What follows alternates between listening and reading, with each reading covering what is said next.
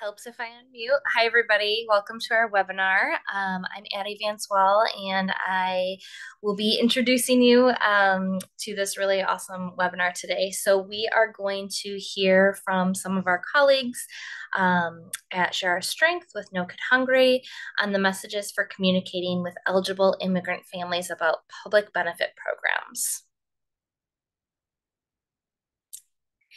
So just a few reminders. If all attendees are in listen-only mode, if you do have questions, please feel free to use the Q&A icon that appears at the bottom of your screen. We are recording today, and it will be shared with attendees and available on the SBHA website. You are also able to turn on closed captioning by clicking on the CC button, and please complete the evaluation and pull questions at the end of the presentation.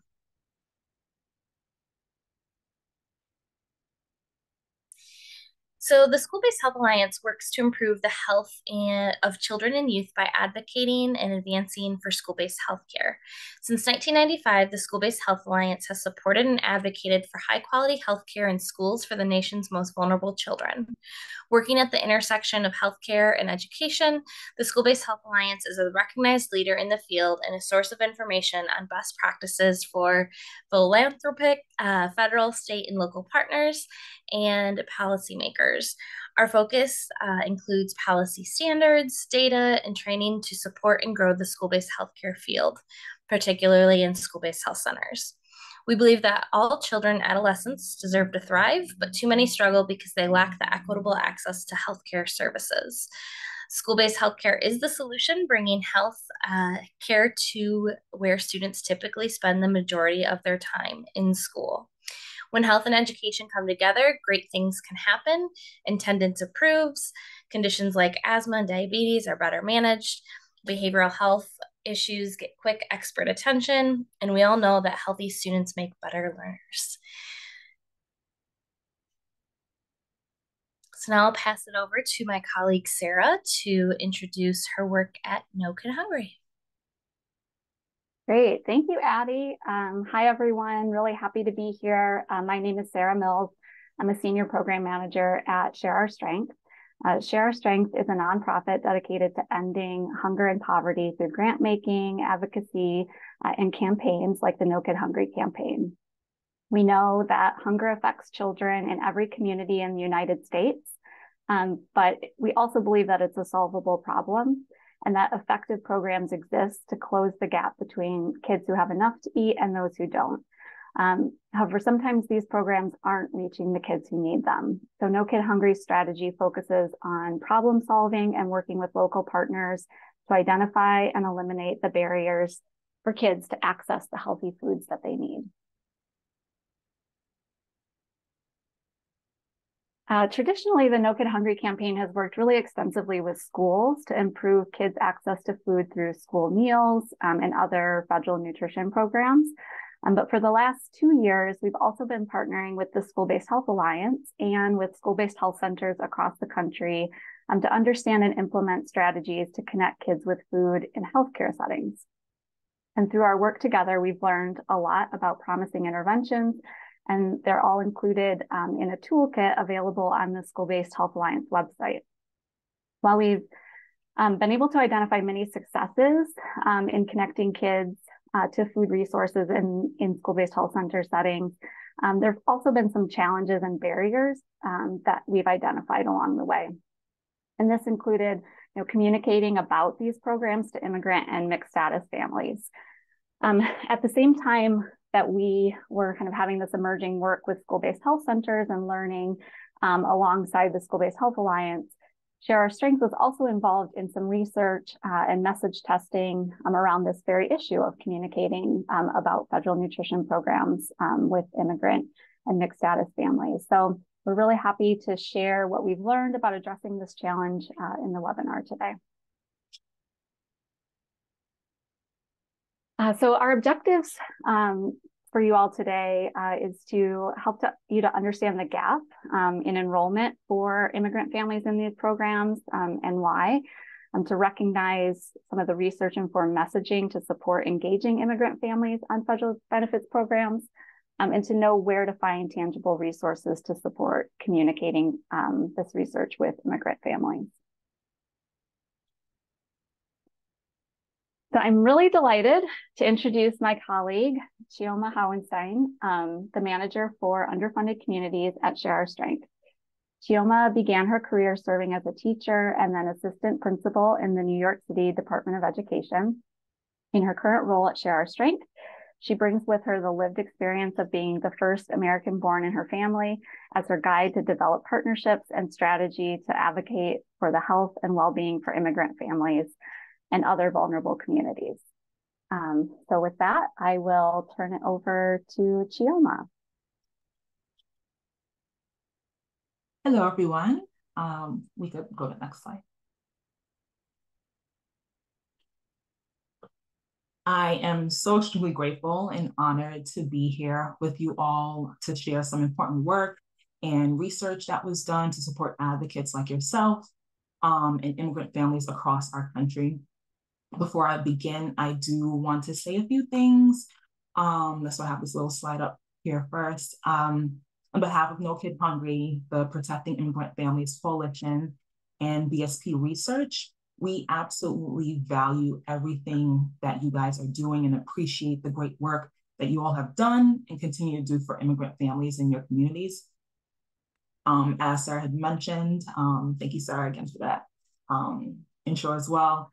I was a school building leader prior to Share Our Strength, and I do remember the school-based health center that I had in my school and just what an integral support they were for families, especially those in need. So you all are in such a unique position to take this roadmap that I'm about to share to help these families. And again, I just want to emphasize that what I'm about to share is not intended to subvert the efforts that you've done or to be a script, but really to be a roadmap to navigate these sometimes challenging conversations with immigrant families around benefits for food, housing, and healthcare. So today we're going to just share a bit of the rundown. I'll go over some public charge background and the scope of the problem, about this chilling effect that still persists, do a bit of a research overview, share some of the words that work, that effective messaging brief, and then we'll have some resources and Q&A. So public charge, just wanted to give some context to this. During the registration, some of you had mentioned just a bit of familiarity around public charge, which is super important to this topic. So I know public charge might sound a bit new to some of you. It's been in the media a lot as of late, but it isn't really a new term. It's been in part of immigration law for around a century. And really this term of public charge is for those who are currently in the United States. This policy really applies for those who are seeking green cards, right? And the Department of Health Human Services, they have certain demographic factors that they really look at that aren't associated to public programs.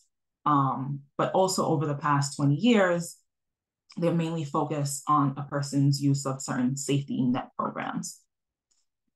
But in 2020, the Trump administration had expanded what can be counted as a public charge to include enrollment in Medicaid, SNAP, and Section 8 housing assistance, which is really important because these are three of the largest public programs across the country, each of which are serving millions of families.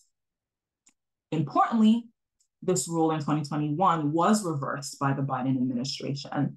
And they set in place that these programs and almost every other safety net program will now have no immigration consequences and have no impact on immigration applications.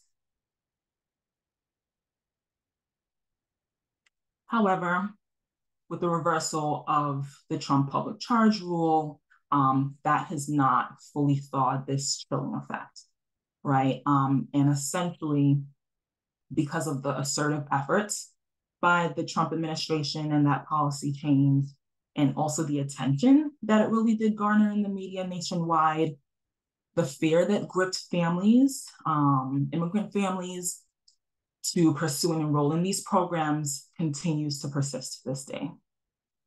And hearing from partners that utilization continues to be lower than pre-pandemic rates, which, as we're all aware, just continues to deepen inequity in addressing needs for hunger and access to support that millions of these families are eligible for.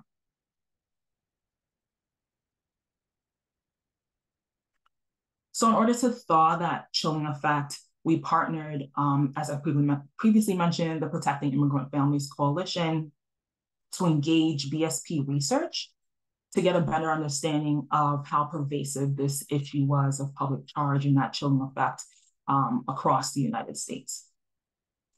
And we learned a ton of things, which I'll get into a bit afterwards. But really, because of this research with BSP and Dr. Gabe Sanchez, who led this, we're now better prepared to support our national partners like yourselves to serve immigrant families and mixed status households. So we'll get into research highlights now. So this Words That Work, right? We had a poll with this research conducted with BSP research team of over 1,000 participants with the ranging from Black, Latino to AAPI groups, mixed status, immigrant families, where we tested a number of different messages with these groups to provide words that have been tested by them that for them were proven to be effective in increasing safety net program enrollment and resources that they need. So wanted to just highlight this, something that came out of the groups, the focus groups that were conducted with this poll, was that immigrant families and others just do not recognize at times this term public charge. So we found that really giving a basic definition for them can make all the world of difference, right? So here it says the Trump administration public charge regulation was a policy targeting lawfully present immigrants that put immigration applications at risk if they use public programs for healthcare, food, or housing. So once it was defined, this way participants were just more engaged and just had a better understanding of the bigger picture issue around public charge and its impact. The main takeaway for this messaging is just to be sure to break this language down so that families understand from the forefront about this issue when you're having these conversations. Right, and this is one messaging here. It says food, shelter, healthcare. These are basic human rights every family should be able to count on. This was the most positively tested language across focus groups of the 1,000 participants. And really we're learning that also this was important to combat stigma. Partners have told us that stigma tends to be a very deep running issue amongst immigrant families that they're still hearing and witnessing in conversation. So this messaging here around food, shelter, and healthcare being a basic right that every family should be able to count on, tested most positively.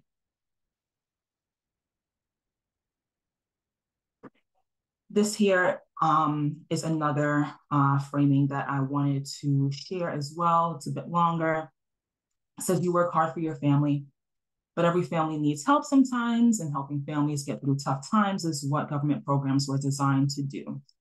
Especially right now, I highlighted this part in yellow because I really wanted to highlight this. Millions of families are using government programs for help with food, healthcare, or rent, so they can keep contributing to our community and our economy can grow over the long run. So that millions of families part that are currently using government programs tested extremely well, emphasizing that these families aren't the only ones, right, using this program. It's not an isolated issue to them, that millions of immigrants are using these programs every day and they're not seeing direct implications to their immigration statuses. So this tested very well, again, addressing that stigma issue that tends to run deeply in immigrant spaces. So this was another message that, again, tested really well.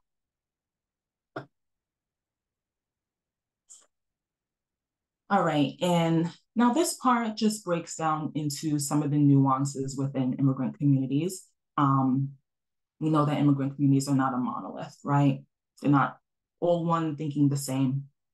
We have some that are a bit more liberal leaning versus conservative. So label that as for blue states. And this was really thought deeply by the researchers and BSP research team, just how to frame these messages as they tested them across the focus groups. And at the end of the day, using names tend to work well with blue states or more liberally leaning or democratic states, right? So it's President Biden, again, with the names, ended the Trump administration policy that put immigration applications at risk if lawfully present immigrants use public programs for healthcare, food, or housing. Using these programs will have no effect on immigration status or application.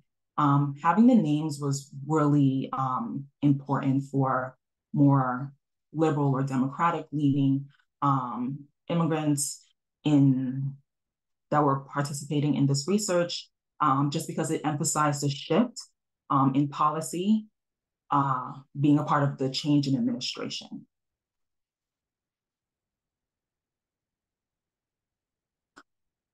And now, oh, go back one more. Okay, thanks. And again, while there are, more democratic, liberal leaning immigrants in their politics, there are more conservative, right? So really want to be careful around how things are being phrased with families or that are in geographies that are more red or purple leaning, right? You don't want to emphasize that the Trump administration or emphasize that the Trump administration did this in any negative way, right? So it says the federal government has ended a policy that put immigration applications at risk if lawfully present immigrants use public programs for healthcare, food, or housing. Using these programs will have no effect on immigration status or applications. And there's a difference, right, between the first one that named that the Biden administration ended the Trump administration public policy versus this one, right, that has no names. And that was very important and tested more favorably, again, with families that were more conservative leading. And please be mindful that in some of these places that are red or purple, they might be getting different or counter messaging. So just found that this message here hits home on getting the message across, but straying from partisan dynamics.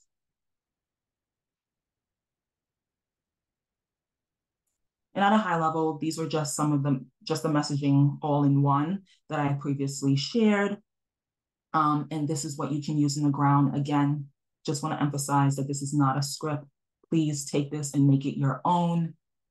This is just the wording of what was found by the BSP research team to land more favorably to help reduce stigma among families. And then the last two, are more specific for just where families are leaning in their politics, right? Again, continue to emphasize that every family goes through hard times and millions of families are using these programs, thus hit the nail really well with families.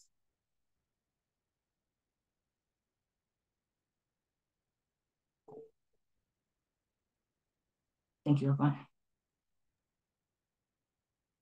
All right, thank you so much, Chioma, for that wonderful introduction to Words at Work. So at this time, we would like to invite you all to our questions and answers. So feel free to use the Q&A function in your Zoom control panel. I would also like to introduce Ed Waltz. So Ed is a consultant to the Protecting Immigrant Families Coalition. He's led communication efforts, and since 2018, the organization's outreach efforts have generated thousands of news articles, tens of millions of digital impressions, and 266,000 public comments, the most ever on a DHS regulatory proposal. So we're going to be kicking off our Q&A with some questions that we received from registration. The first question we have is, can you elaborate on confidentiality and migrant status?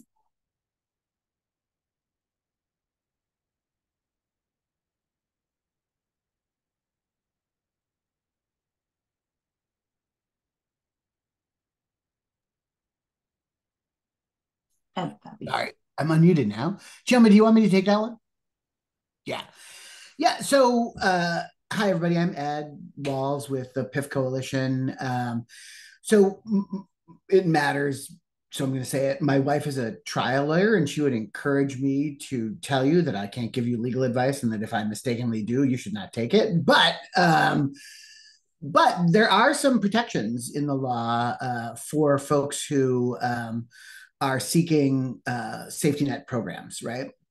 The big one, and the challenge in a lot of this research is that a lot of folks affected by the public charge chilling effect live in mixed status families where, the mom might be a lawful permanent resident, the dad might be undocumented, the kids may be US citizens, right? So complicated status issues there. And the most important privacy protection is generally the person filling out the form doesn't have to give anything about themselves, right? They don't have to tell the agency their immigration status. They don't have to show ID.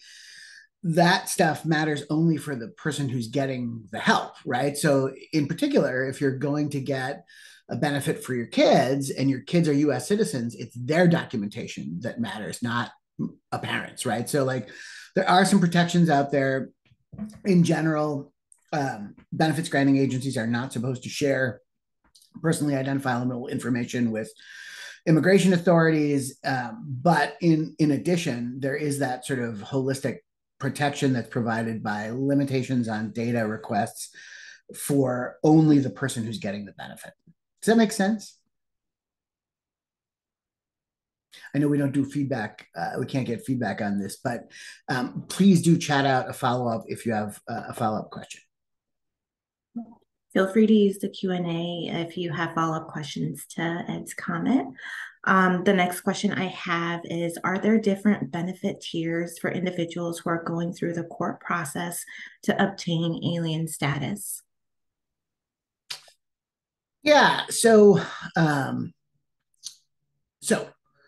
let's start with different statuses, right? So there are different things for which folks who have different different immigration statuses are eligible, right? So in every state, every United States citizen is eligible for all the programs, right? Doesn't matter, and this matters a lot for folks like school-based health centers who work with kids, right? Because the vast majority of kids in immigrant families are United States citizens. And so it doesn't matter if, I'm undocumented and my kids need healthcare or food, they should still qualify because they're US citizens, right? And my immigration status has nothing to do with it, right? So lawfully present immigrants are often eligible for sort of the full suite of safety net programs, but there are some important exceptions. There is a sort of, I'll just go ahead and editorialize, dumb provision of the immigration. Actually, it's a provision of Title 42, which is the Health and Human Services part of the law, that says that a otherwise eligible, lawfully present immigrant is ineligible for Medicaid, SNAP, et cetera, for the first 5 years of their lawful status in the United States. That was just like I worked on Capitol Hill and the policy side of things for 15 years. That is dumb public policy, but it is the law. And so for folks who have a green card or otherwise lawfully present and would be eligible, there is still that 5-year bar that's in place for them. And for folks who are undocumented,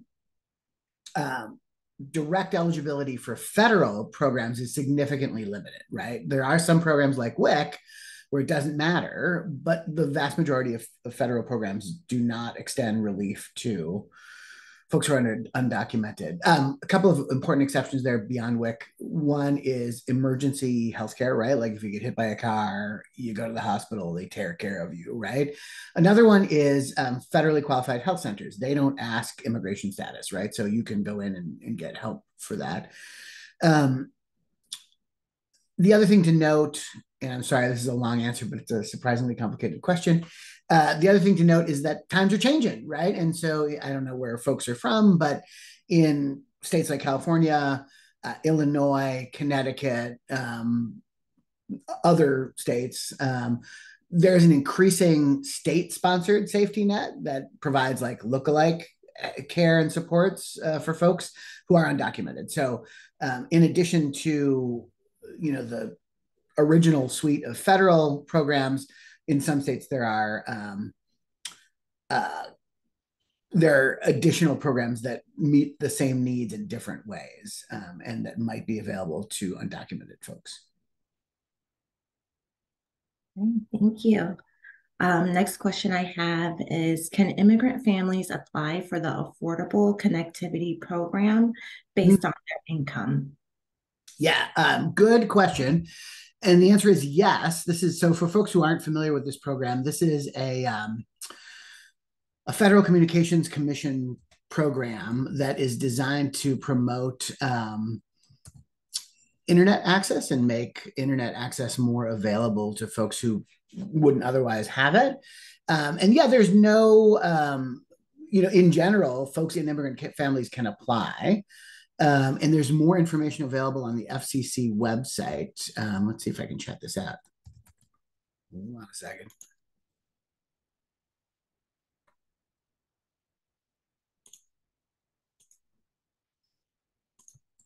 This page on the FCC website provides some additional information.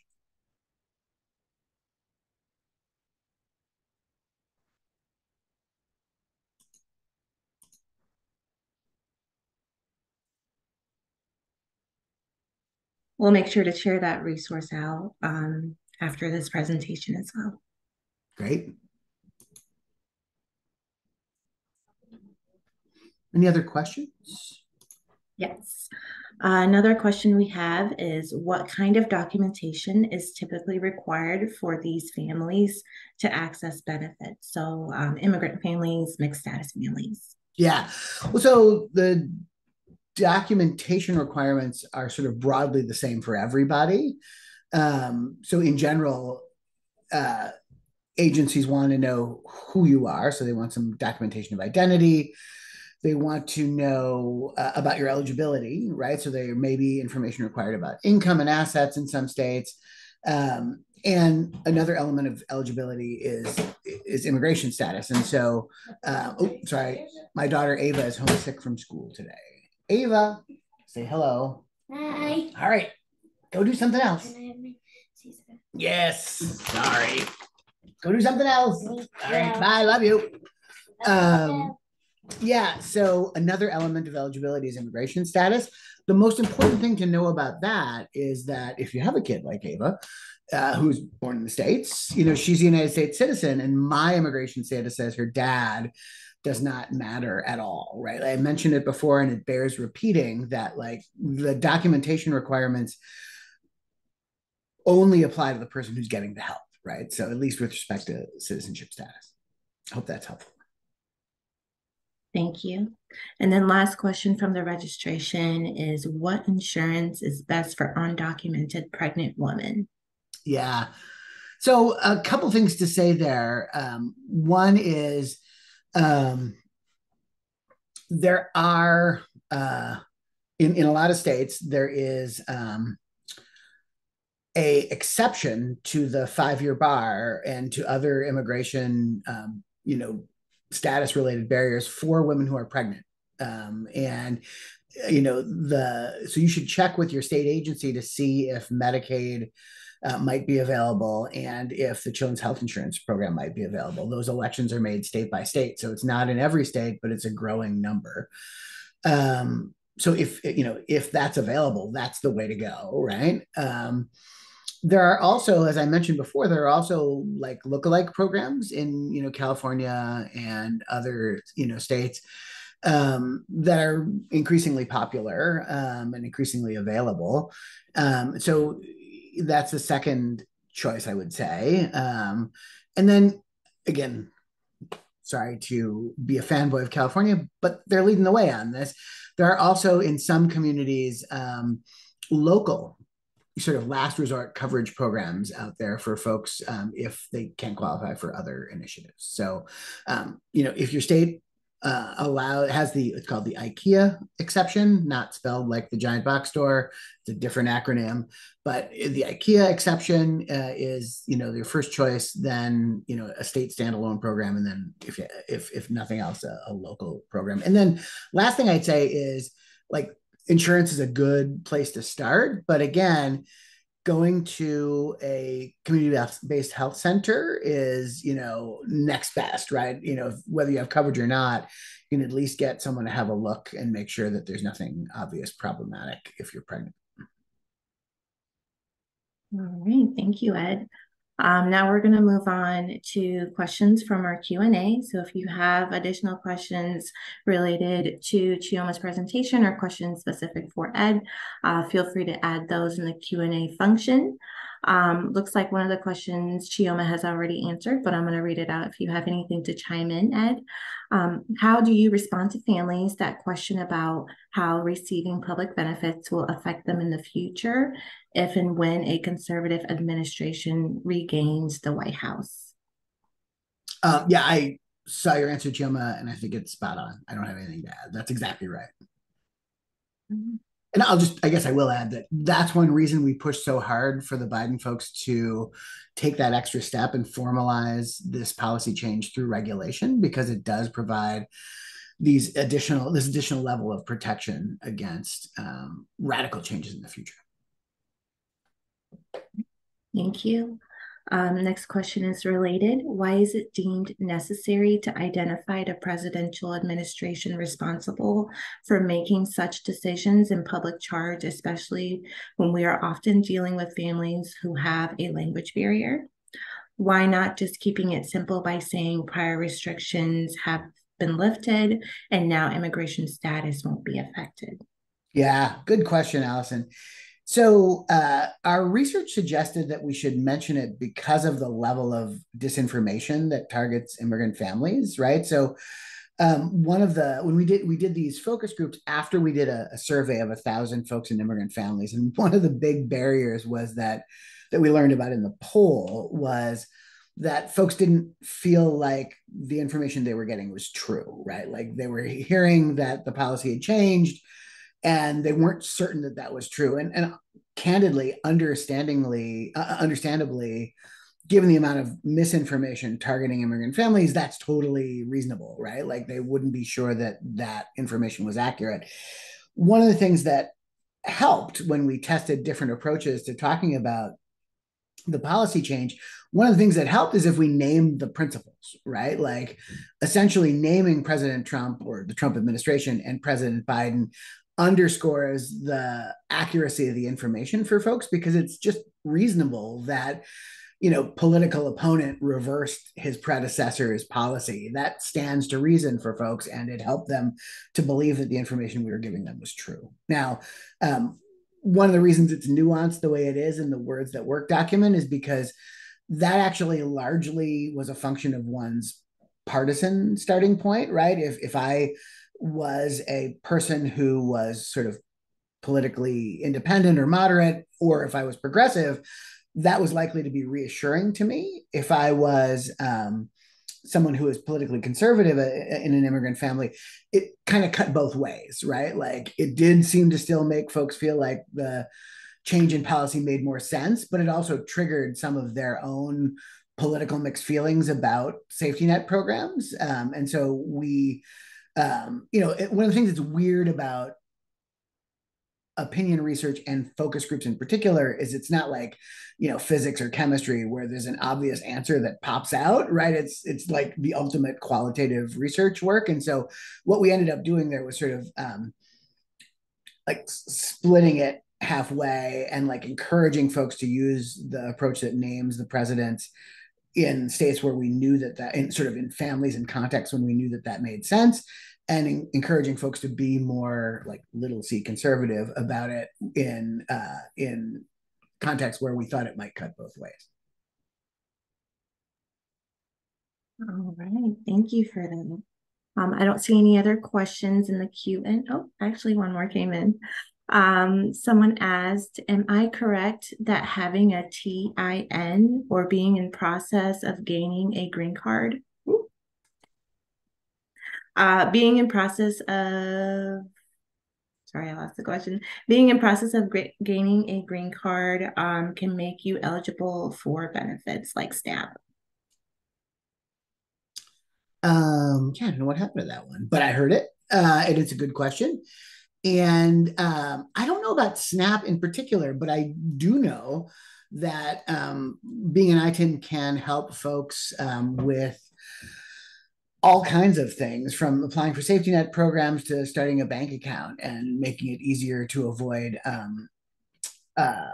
workplace wage theft, right? Like there's all kinds of benefits for families to getting an ITIN. And my colleague Alicia, who runs our community engagement working group, has put together this great resource that I just chatted out on ITINs and the many benefits. For folks who are interested in going the extra mile, that page also includes a little promotional toolkit that you could use to help get those materials into hands of the families that you serve. All right, thank you. So we'll give you all a moment to see if there's any more questions.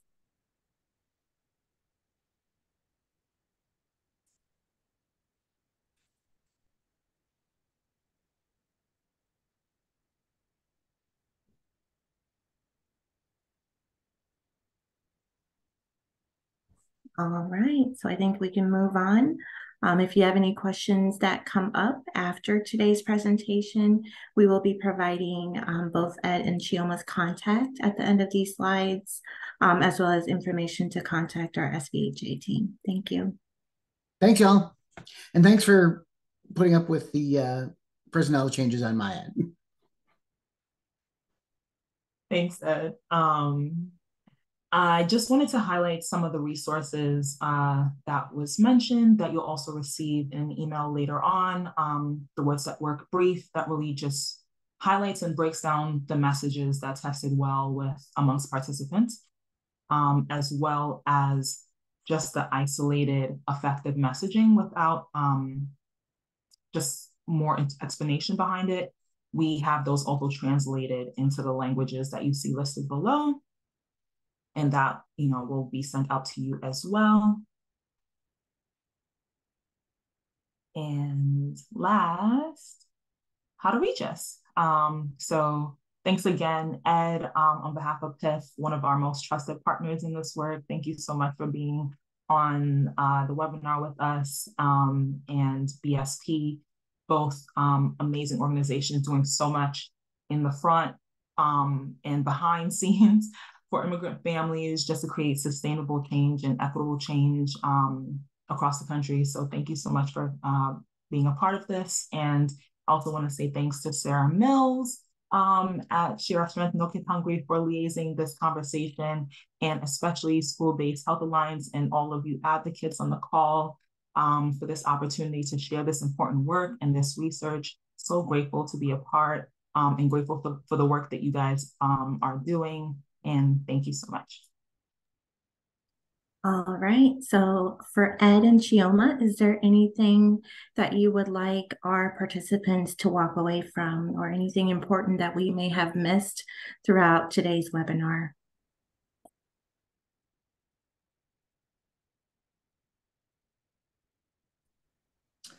Yeah, two closing thoughts from me. One, this research would not have been possible without the support of our partners at No Kid Hungry. So many thanks to you, Chioma, and to your colleagues.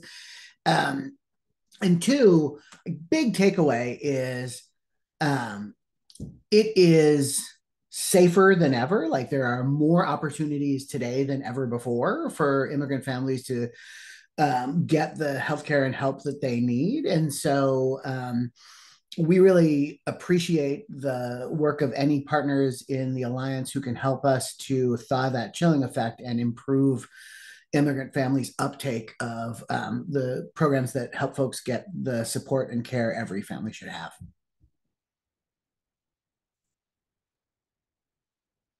All right. Well, thank you both again for a wonderful presentation. Today's slides, resources, and recording will be available to all registrants in a follow-up email, and then the recording will be available on the SVHA website. Any additional questions, feel free to contact us. Thank you again to No Kid Hungry, Protecting Immigrant Families Coalition, and all of you for joining us today. Thanks, y'all.